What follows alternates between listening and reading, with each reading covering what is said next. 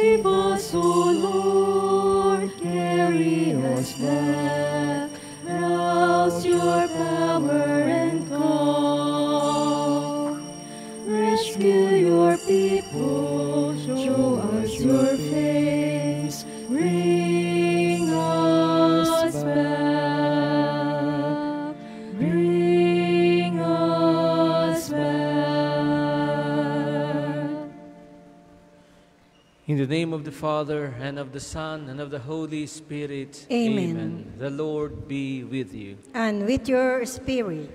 Brothers and sisters, let us acknowledge our sins and so prepare ourselves to celebrate the sacred mysteries. You were sent to heal the contrite of heart. Lord, have mercy. Lord, have mercy.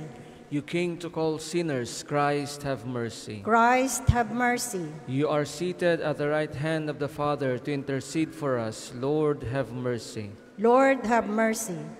May Almighty God have mercy on us, forgive us our sins, and bring us to everlasting life. Amen. Let us pray. Grant, we pray, Almighty God, that purifying us by the sacred practice of penance, you may lead us in sincerity of heart to attain the holy things to come. Through our Lord Jesus Christ, your Son, who lives and reigns with you in the unity of the Holy Spirit, one God, forever and ever. Amen.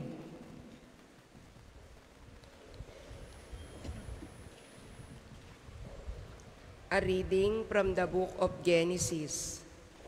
Israel loved Joseph best of all his sons, for he was the child of his old age, and he had made him a long tunic.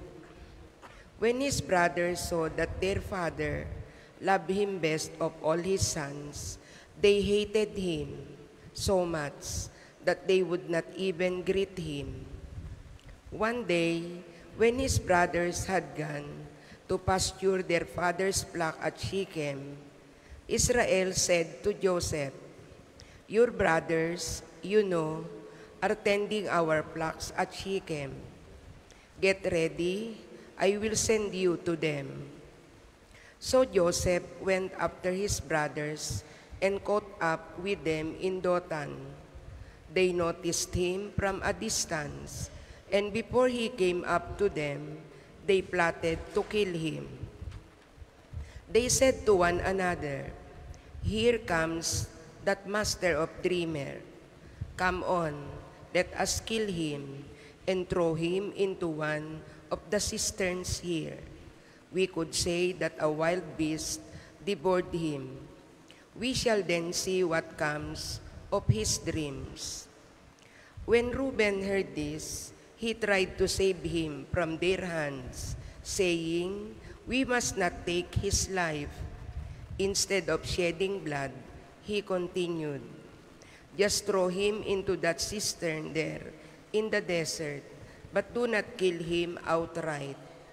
His purpose was to rescue him from their hands and return him to his father. So when Joseph came up to them, they stripped him of the long tunic he had on. Then they took him and threw him into the cistern, which was empty and dry. They then sat down to their meal. Looking up, they saw a caravan of Ishmaelites coming into Gilead, their camels laden with gum, balm, and resin, to be taken down to Egypt. Judah said to his brothers, "What is to be gained by killing our brother and concealing his blood? Rather, let us sell him to these Ishmaelites, instead of doing away with him ourselves. After all, he is our brother, our own flesh." His brothers agreed.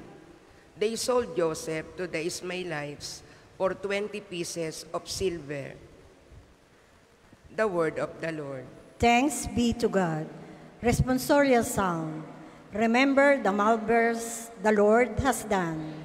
Remember the marvels that the Lord has done. When the Lord called down a famine on the land, and ruined the crop that sustained them. He sent a man before them, Joseph, sold as a slave. Remember the marvels the Lord has done. They had weighed him down with fetters, and he was bound with chains, till his prediction came to pass, and the word of the Lord proved him true. Remember the marvels the Lord has done. The king sent and released him. The ruler of the people set him free. He made him lord of his house and ruler of all his possessions. Remember the marvels the Lord has done. Let us all stand.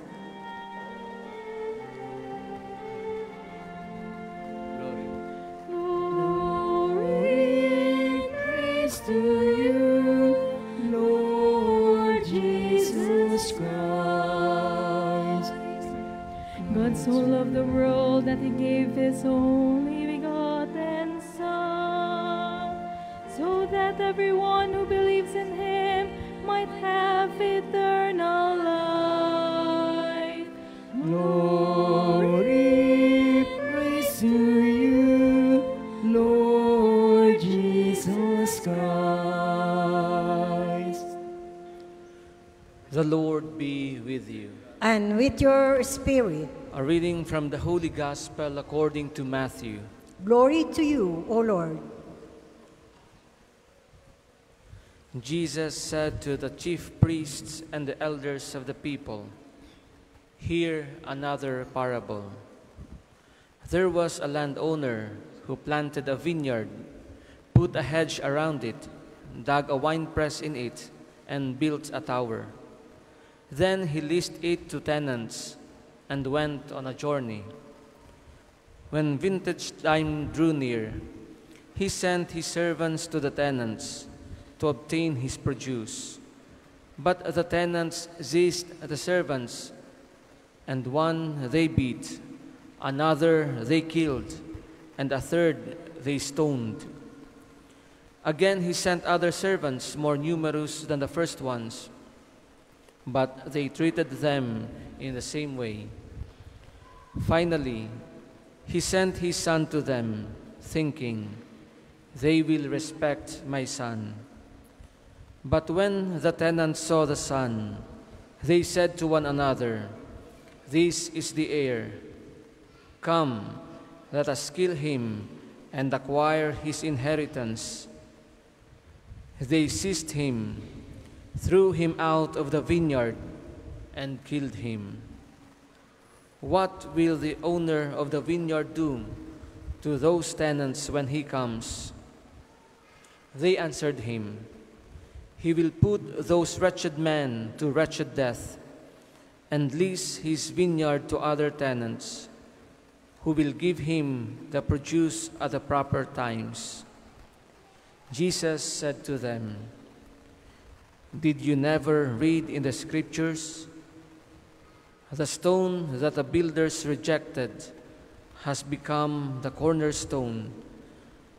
By the Lord has this been done, and it is wonderful in our eyes. Therefore I say to you, the kingdom of God will be taken away from you and given to a people that will produce its fruit." When the chief priests and the Pharisees heard these parables, they knew that he was speaking about them. And although they were attempting to arrest him, they feared the crowds, for they regarded him as a prophet. The Gospel of the Lord. Praise to you, Lord Jesus Christ. Magandang hapon po sa inyong lahat.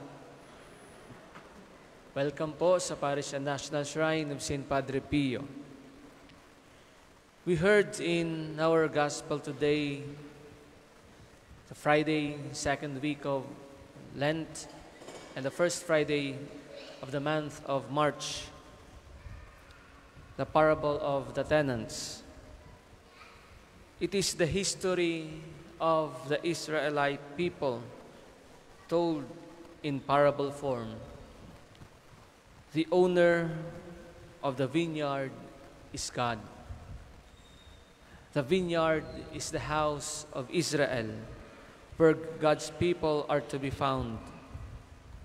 The tenants of the vineyard are the people of God. Servants sent to collect the harvest who are abused in various ways, beaten, killed, or stoned, represents the prophets and other spokespersons sent by God to His people, many of whom are rejected, not listened to, and even abused. And finally, the owner decides to send his son, saying, "They will respect my son." And that beloved son is Jesus. But they also seized the son, threw him out of the vineyard, and killed him. A clear reference to Jesus being crucified outside the walls of Jerusalem. And the vineyard is let out to new tenants, those Jews and Gentiles, the new people of God who believe in Jesus as Lord and Savior. Mga minamahal ko mga kapatid, ito ang kwento ng kasaysayan ng pagliligtas ng Diyos sa atin. At ang pagliligtas na ito ng Diyos sa atin ay nagpapaalala sa atin kung gaano tayo kamahal ng Diyos. Kung paano niya isinugo ang kanyang bugtong na anak, kanyang minamahal na anak, para tayo ay iligtas. At bilang mga katiwala ng Panginoon, we are once again reminded that God calls us to bear fruit for His kingdom. God gives us a job, a mission to fulfill. So paano ba natin ginagampanan ang ating mga tungkulin bilang mga alagad ng ating Panginoon? Paano ba natin isinasabuhay ang ating pananampalataya bilang mga Katoliko? Ano kaya ang ating ginagawa para sa Panginoon? Ano kaya ang ating isusulit sa Kanya pagdating ng panahon? Ano kaya ang masasabi nating iaalay natin sa Diyos na bunga ng ating mga paghihirap at sakripisyo? God is waiting for our produce. Naantay ng Diyos ang bunga ng ating mga paghihirap, ng ating mga sakripisyo, ng ating pamumuhay bilang Kanyang mga alagad. And as we go back to the Father, let us offer Him the fruits of our labor na nagmula rin naman sa Kanyang kabutihan at kagandahang loob. Amen. For your offerings in the envelope, you may drop them at the collection baskets.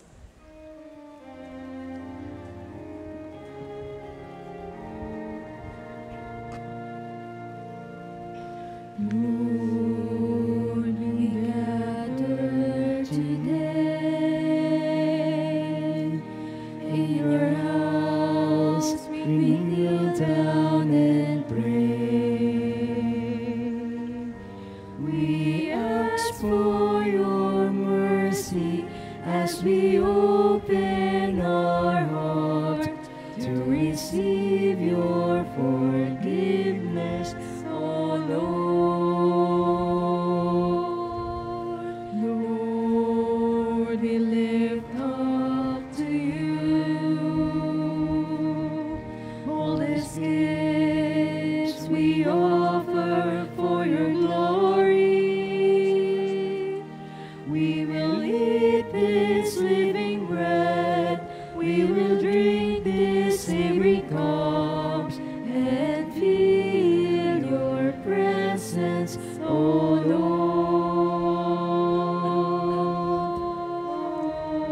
Please all stand. Pray, brethren, that my sacrifice and yours may be acceptable to God, the Almighty Father. May the Lord accept the sacrifice at your hands for the praise and glory of his name, for our good and the good of all his holy church. May your merciful grace prepare your servants, O God, for the worthy celebration of these mysteries, and lead them to it by a devout way of life. Through Christ our Lord. Amen. Amen. The Lord be with you. And with your spirit, Lift up your hearts. we lift them up to the Lord. Let us give thanks to the Lord our God. It is right and just.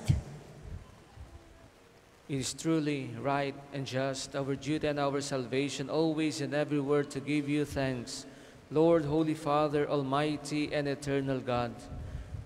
For you will that our self-denial should give you thanks, humble our sinful pride, contribute to the feeding of the poor, and so help us imitate you in your kindness. And so we glorify you with countless angels, as with one voice of praise we acclaim. Holy, holy, holy, Lord God of hosts, heaven and earth are full of your glory. Hosanna in the highest. Blessed is he who comes in the name of the Lord. Hosanna in the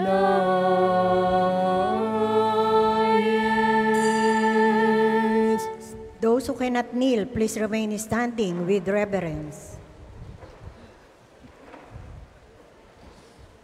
You are indeed holy, O Lord, the fount of all holiness.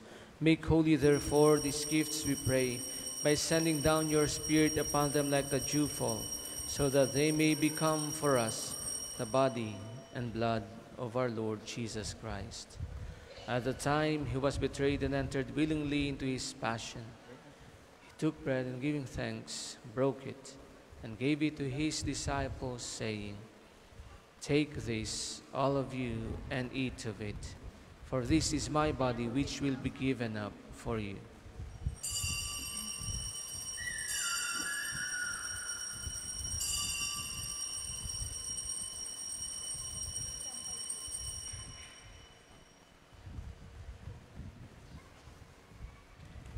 In a similar way, when supper was ended, he took the chalice and once more giving thanks, he gave it to his disciples, saying, "Take this, all of you, and drink from it. For this is the chalice of my blood, the blood of the new and eternal covenant, which will be poured out for you and for many, for the forgiveness of sins. Do this in memory of me."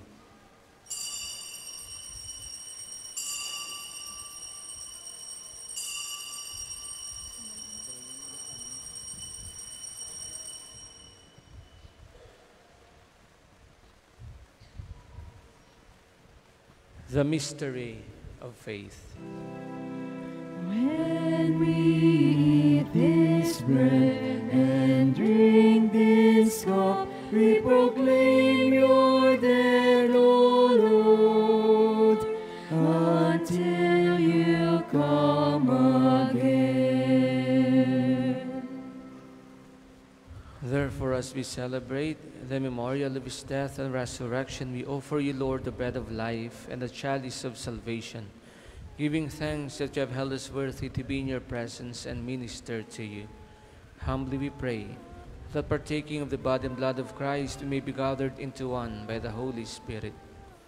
Remember, Lord, your church is spread throughout the world, and bring her to the fullness of charity, together with Francis our Pope, and Gilbert our Bishop, and all the clergy. Remember also our brothers and sisters who have fallen asleep in the hope of the resurrection, and all who have died in your mercy. Welcome them into the light of your face. Have mercy on us all, we pray, that with the Blessed Virgin Mary, Mother of God, with Saint Joseph, her most chaste spouse, with the blessed apostles, and all the saints who have pleased you throughout the ages, we may merit to be co-heirs to eternal life, and may praise and glorify you through your Son, Jesus Christ. Through him, and with him, and in him. O God, Almighty Father, in the unity of the Holy Spirit, all glory and honor is yours forever and ever.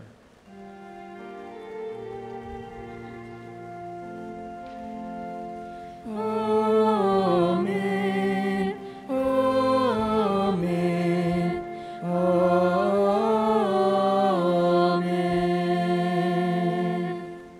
Please all stand. At the Savior's command, informed by divine teaching, we dare to say, Our Father, who art in heaven, hallowed be thy name. Thy kingdom come, thy will be done on earth as it is in heaven. Give us this day our daily bread, and forgive us our trespasses, as we forgive those who trespass against us. And lead us not into temptation, but deliver us from evil. Deliver us, Lord, we pray, from every evil. Graciously grant peace in our days, that by the help of your mercy we may be always free from sin and safe from all distress, as we await the blessed hope and the coming of our Savior, Jesus Christ. For the kingdom, the power, and the glory are yours, now and forever. Lord Jesus Christ, who said to your apostles, "Peace I leave you, my peace I give you," look not on our sins, but on the faith of your church, and graciously grant her peace and unity in accordance with your will, who live and reign forever and ever. Amen. The peace of the Lord be with you always. And with your spirit. Let us offer each other the sign of peace. Peace be with you. Peace. Peace. Lamb of God, who take away the sins of the world, have mercy on us. Lamb of God, who take away the sins of the world, have mercy on us. Lamb of God, who take away the sins of the world, grant us peace. Those who cannot kneel, please remain standing with reverence.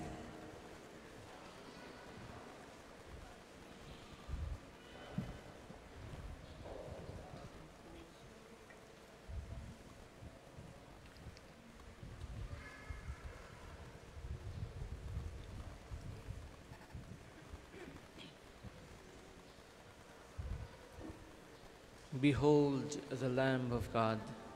Behold him who takes away the sins of the world. Blessed are those called to the supper of the Lamb. Lord, I am not worthy that you should enter under my roof, but only say the word, and my soul shall be healed.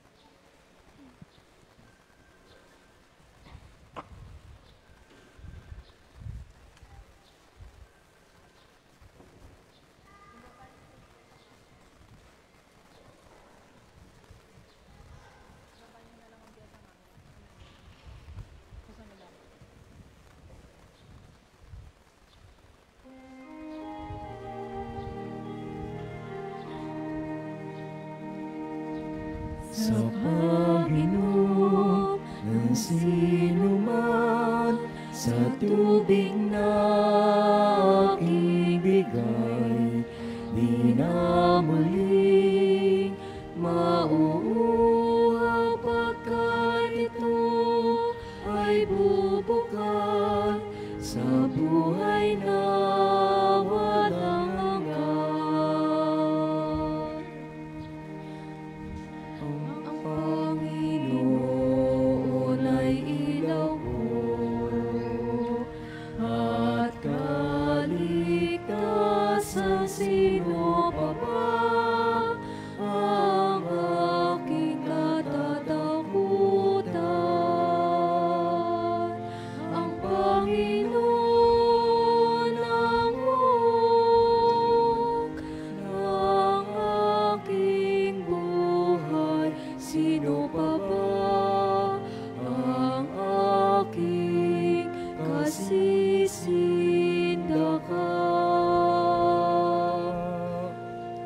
sa pag-inom ng sinuman sa tubig na aking bigay, di na muling mauuhaw pagkat ito ay bubukal sa buhay na walang hanggan.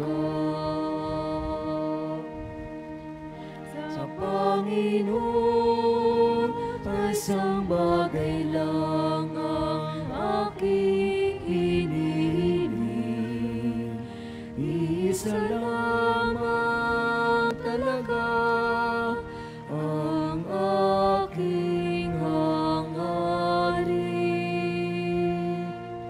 ang tumira sa templo niya habang buhay,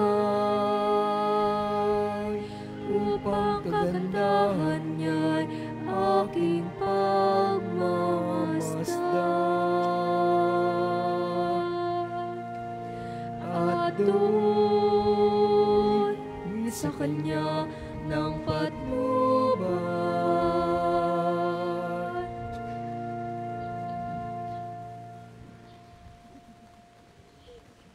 The second collection, which will be done, is for the continuing development of the parish and national shrine of Saint Padre PIO, and for the needs and welfare of the sick and retired priest of the Archdiocese of Lipa.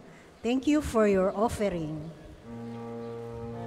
Sa pag-inom ng sinuman sa tubig na aking bigay, di na muling mauuhaw pagkat ito ay bubukal sa buhay na walang hanggan.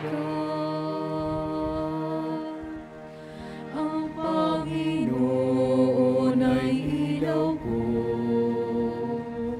at kaligtasan, sino pa ba ang aking katatakutan? Ang Panginoon ang buong ng aking buhay, sino pa ba ang aking kasisindakan? Sa pag-inom ng sinuman sa tubig na aking bigay, di na muling mauuhaw pagkat ito ay bubukal sa buhay na walang hanggan. Pag-inom ng sinuman sa tubig na aking bigay, di na muling mauuhaw pagkat ito ay bubukal sa buhay na walang hanggan.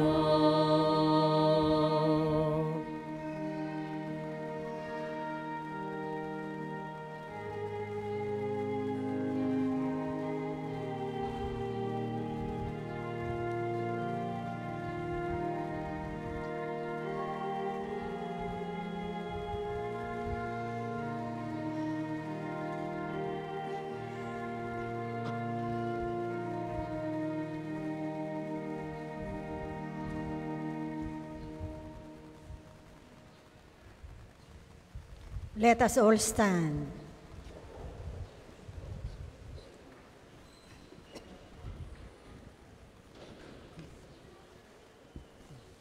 Let us pray. Grant your people, O Lord, we pray, health of mind and body, that by constancy in good deeds they may always merit the defense of your protection. Through Christ our Lord. Amen. Prayer for intercession to Saint Padre Pio.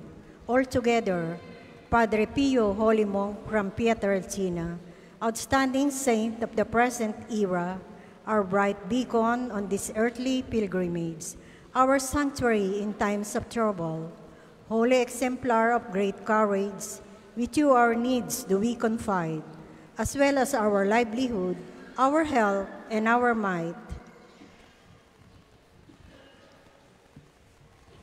Unworthy as we are, we pray that you concede. Bless and grace us that our lives may be fulfilled. From sin may we abstain, in God may we remain. We also beseech thee, servant of the Most Holy, to instruct us in the gospel, that we may reflect and believe. Our requests are before thee, our hearts repent, resolving earnestly to not sin again, to always follow God the Father, together with the Spirit, and Jesus the Mediator. Amen. Please be seated for some announcements. Una, sa inyong pagdalaw sa pambansang dambana, mangyayaring pakaingatan ang inyong mga personal na gamit. Hangad namin ang isang matiwasay at maayos na pagbisita sa National Shrine. Ikalawa, mga kapiyo, kami po'y humihingi na inyong kaunting oras at pakikiisa para sa pagsusulat ng inyong mga pangalan at ilang detalye sa ating Pilgrim's Information Record Books na makikita sa paligid nating mga simbahan. Ito po ay bahagi ng documentation program para sa pagpapalawig ng mga datos at turismong pangsimbahan at bilang alaala din ng inyong pagbisita sa pambansang dambana. Para po sa ating mga balikbayan, OFW at mga kasama niyong foreigners, doon po kayo magsusulat sa International Pilgrims Record Book. Gagabayan po kayo ng ating mga tagapaglingkod. Ikatlo, sa Centers for Reconciliation at bahagi ng pagsasakripisyo ngayong panahon ng Kwaresma, tayo po ay inanyayahang mangumpisal at magsisi sa ating mga kasalanan.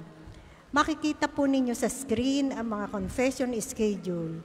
Gayon din naman, mayroon po tayong pagdarasal ng Istasyon ng Cruz tuwing araw ng Biyernes sa ganap na 3:00 ng hapon. Ang aklat dasalan po ay available sa ating mga tindahan.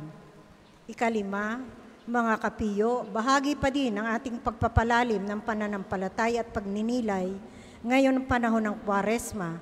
Ang ating lakbay parokya ay gagawin natin sa ilang mga simbahan sa Pampanga sa darating na March 21, 2024. Para sa mga nagnanais sumama, kayo po ay magpalista sa opisina ng parokya sa halagang 2,500 piso hanggang ngayong March 10 lamang.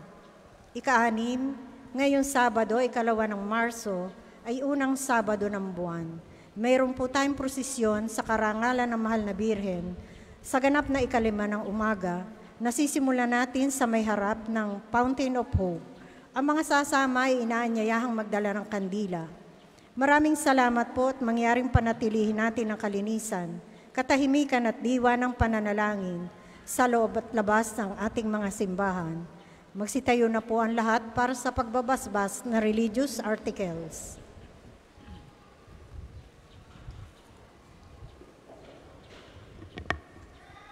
Mga kapatid, manalangin tayo sa Diyos amang makapangyarihan upang tayo ay maging kawangis ni Kristo sa taimtim na pagdalangin sa tulong ng mga larawan at mga dasalan. O Panginoong Diyos, Ikaw ang bukal ng lahat ng pagpapala at biyaya. Ibuhos mo ang iyong bendisyon sa mga gamit na ito sa pananalangin, mga rosaryo, imahen, dasalan, na nagpapaalala ng iyong kabutihan, kabanalan at pagmamahal sa amin, upang ang lahat na dumulog at magdasal gamit ang mga ito ay magtamo ng iyong awa at biyaya. Loobin mong tularan nila ang kabanalan at aral ng Panginoon at ng mga santo, magpasawalang hanggan. Amen. Our Father in heaven, hallowed be your name. Your kingdom come, your will be done on earth as it is in heaven. Give us this day our daily bread, and forgive us our trespasses, as we forgive those who trespass against us, and lead us not into temptation, but deliver us from evil. Amen. Hail Mary, full of grace, the Lord is with you. Blessed are you among women, and blessed is the fruit of your womb, Jesus. Holy Mary, Mother of God, pray for us sinners, now and at the hour of our death. Amen.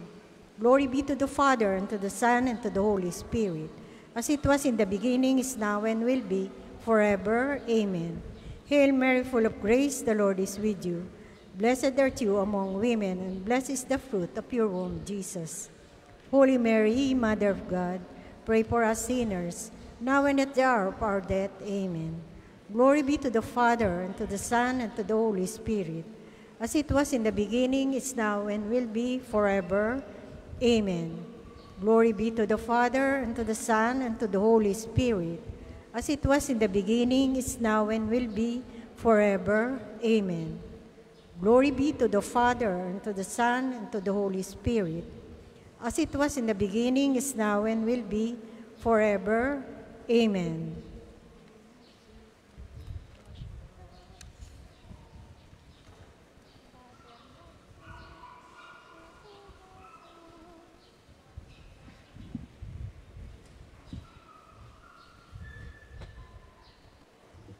The Lord be with you. And with your spirit. And may the Almighty God bless you, the Father, the Son, and the Holy Spirit. Amen. Amen. The Mass has been offered. Go in peace. Thanks be to God.